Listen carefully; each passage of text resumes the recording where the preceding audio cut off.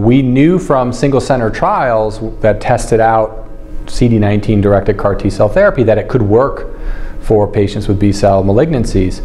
But as we were running the phase 1 and then phase 2 ZUMA-1 trial, we saw the over 80% response rate in patients who had very little chance for a response or complete response.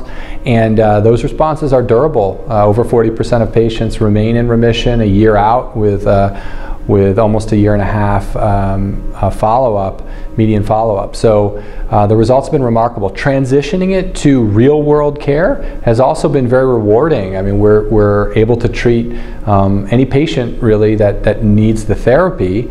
One of the main things I want to get across to my colleagues and all the oncologists and the whole oncology community is that it's key that these patients are referred early for consideration of CAR T-cell therapy.